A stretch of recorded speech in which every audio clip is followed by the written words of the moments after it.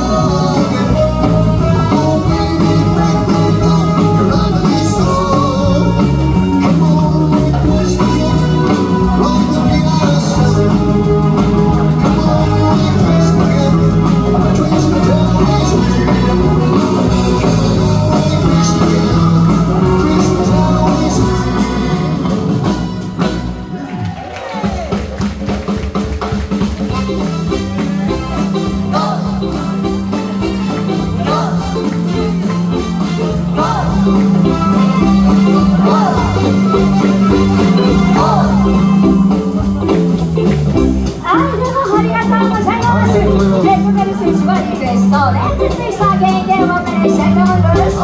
さてこの後5回目のステージ、本日最終ステージがアウトドアのステージとなります。お時間は皆様11